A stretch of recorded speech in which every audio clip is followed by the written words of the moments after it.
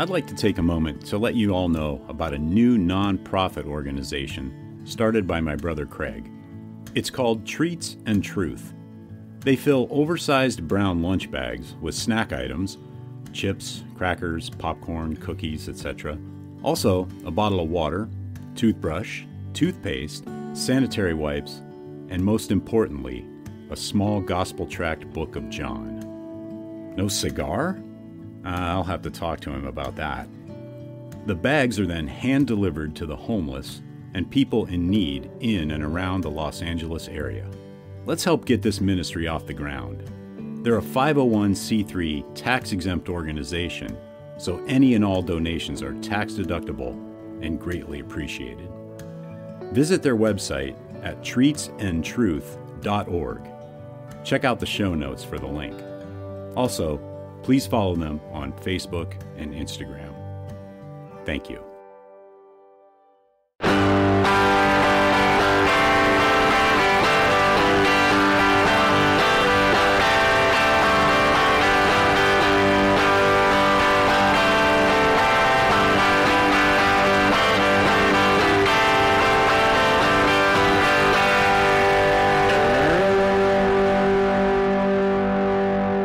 Welcome to episode 148 of the Burning Bush Podcast, where we share the message of the Bible while enjoying a good cigar. Hope you're doing well, and I'm glad you've joined me. Today we're reading the New Testament book of Luke, chapter 5, with commentary from the notes in the Charles Spurgeon Study Bible, and I'm smoking the Graycliff Double Espresso Maduro in the Robusto 4.5 by 54 Vitola. And Graycliff doesn't have any information about their cigars on their website, but I will link the website in the show notes anyway. So let's go to the Cigars International website and see what they have to say. Double the espresso, double the fun. Enrico Garzaroli has said that he has one simple goal with Graycliff cigars: to create the ultimate cigar. I'm not sure that a perfect cigar exists, but Graycliff Double Espresso gets pretty close. The Graycliff Espresso line has been a bestseller for years, and with this follow-up, Graycliff has released a single-size extension that brings the blend to bold new places. Let's get one thing out of the way. This is a full-bodied blend with a high-octane kick. If that's your cup of tea, stick with me. We've got a dark, oily Pennsylvania broadleaf wrapper with a core of Dominican, Honduran, and Nicaraguan long fillers. Light it up and you'll be greeted with coffee, chocolate, spice, earth, and a natural sweetness. Double down your espresso game and get this cigar in your life. And again, the strength is full. A wrapper is Pennsylvania broadleaf. Binder is Sumatran, and the fillers are Dominican, Honduran, and Nicaraguan. And it only comes in one Vitola, the Robusto 4.5 by 54. That is the Graycliff Double Espresso.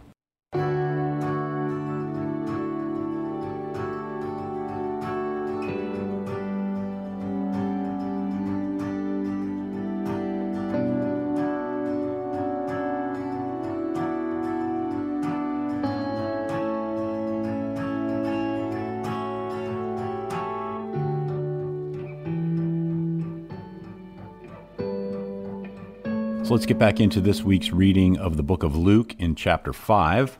I am reading from the English Standard Version, the ESV. In verse 1, on one occasion, while the crowd was pressing in on him to hear the word of God, he was standing by the lake of Gennesaret, and he saw 2 boats by the lake, but the fishermen had gone out of them and were washing their nets. Getting into one of the boats, which was Simon's, he asked him to put out a little from the land. And he sat down and taught the people from the boat. And when he had finished speaking, he said to Simon, "Put out into the deep, and let down your nets for a catch." And Simon answered, "Master, we toiled all night and took nothing. But at your word, I will let down the nets." And Spurgeon comments on verse 5, "Master," Simon replied, "we've worked hard all night long and caught nothing. but if you say so, I'll let down the nets." I have often spoken about the precious blood of Christ that cleanses all sin, and about the blessings Jesus brings when he becomes one's Savior. However, it is important that we remind all who profess to have believed on him and to have become his disciples, not only to acknowledge him as Master and Lord, but also to do whatever he commands. The moment we become Christians and are saved by Christ, we become his servants to obey all his commandments. Thus, it is incumbent on us to search the Scriptures that we may know what our Master's will is. There he has written it out for us in plain letters, and it is an act of disobedience to neglect this search. By refusing to learn what the will of our Lord is, the sin of ignorance becomes willful because we do not use the means by which we might receive instruction. Every servant of Christ is bound to know what he or she is to do, and then, when he knows it, he should do it at once. The Christian's business is, first, to learn Christ's will, and second, to do it. Once learned, that will is the supreme law of the Christian, whatever may seem to oppose it. And back to Luke, verse 6. "And when they had done this, they enclosed a large number of fish, and their nets were breaking. They signaled to their partners in the other boat to come and help them, and they came and filled both the boats, so that they began to sink. But when Simon Peter saw it, he fell down at Jesus' knees, saying, 'Depart from me, for I am a sinful man, O Lord.' For he and all who were with him were astonished at the catch of fish they had taken. And so also were James and John, sons of Zebedee, who were partners with Simon. And Jesus said to Simon, 'Do not be afraid. From now on you will be catching men.' And when they had brought their boats to the land, they left everything and followed him. While he was in one of the cities, there came a man full of leprosy. And when he saw Jesus, he fell on his face and begged him, 'Lord, if you will, you can make me clean.' And Jesus stretched out his hand and touched him, saying, 'I will. Be clean.' And immediately the leprosy left him." And Spurgeon comments on verses 12 and 13. "While he was in one of the towns, a man was there who had leprosy all over him. He saw Jesus, fell face down, and begged him, 'Lord, if you are willing, you can make me clean.' Reaching out his hand, Jesus touched him, saying, 'I am willing. Be made clean.' And immediately the leprosy left him." The perfectly pure one touched the leprous man without himself becoming contaminated. In any other house, the man who touched a leper would have been defiled. But when Christ comes into contact with impurity, he is not defiled. He removes it. This is what the gospel is meant to do to the world. We are to go and seek the good of the most fallen and abandoned of men, and those who do so ought to have so much of the Spirit of Jesus Christ in them and so much vitality in their piety that they will not be tempted by the sin on which they look. On the contrary, they are instead to overcome that sin and impart spiritual health as opposed to receiving infection. May we be in such a state of health as Jesus was.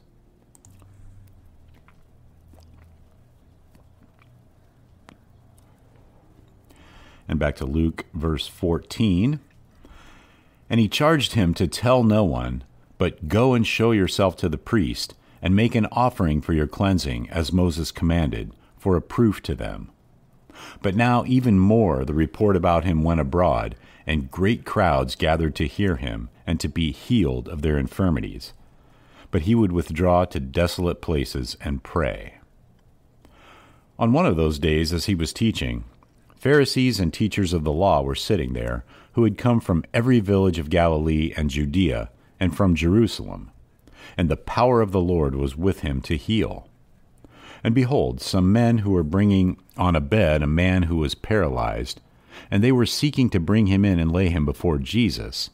But finding no way to bring him in because of the crowd, they went up on the roof and let him down with his bed through the tiles into the midst before Jesus. And when he saw their faith, he said, "Man, your sins are forgiven you."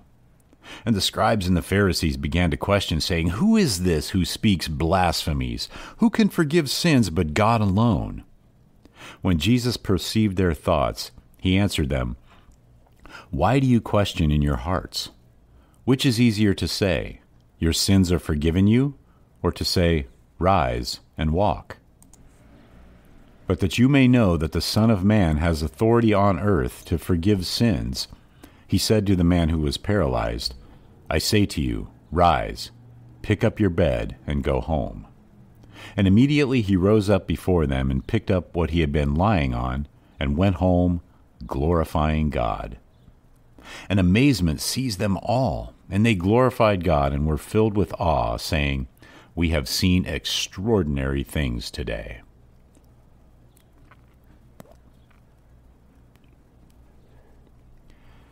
After this he went out and saw a tax collector named Levi sitting at the tax booth, and he said to him, "Follow me." And leaving everything, he rose and followed him. And Levi made him a great feast in his house, and there was a large company of tax collectors and others reclining at table with them. And the Pharisees and their scribes grumbled at his disciples, saying, "Why do you eat and drink with tax collectors and sinners?" And Jesus answered them, "Those who are well have no need of a physician, but those who are sick. I have not come to call the righteous, but sinners to repentance." And they said to him, "The disciples of John fast often and offer prayers, and so do the disciples of the Pharisees, but yours eat and drink." And Jesus said to them, "Can you make wedding guests fast while the bridegroom is with them? The days will come when the bridegroom is taken away from them, and then they will fast in those days." He also told them a parable. "No one tears a piece from a new garment and puts it on an old garment. If he does, he will tear the new, and the piece from the new will not match the old. And no one puts new wine into old wineskins. If he does, the new wine will burst the skins, and it will be spilled, and the skins will be destroyed.